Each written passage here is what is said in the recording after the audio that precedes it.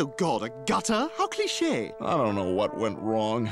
I was just trying to live for the moment, you know? Because life can end so abruptly, and there's nothing you can do to stop it. Is that why you've been on this path to self-destruction?